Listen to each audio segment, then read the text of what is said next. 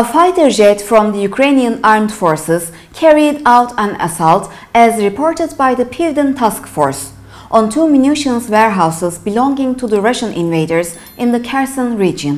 The Kherson area was home to several storage facilities and stockpiles.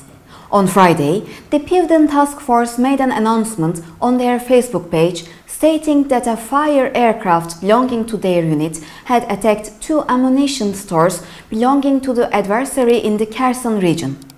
The announcement was made after the Pivden task force had attacked two ammunition stores in the Kherson region on Friday. To reach all actual news fast and reliable worldwide, please don't forget to follow and like us.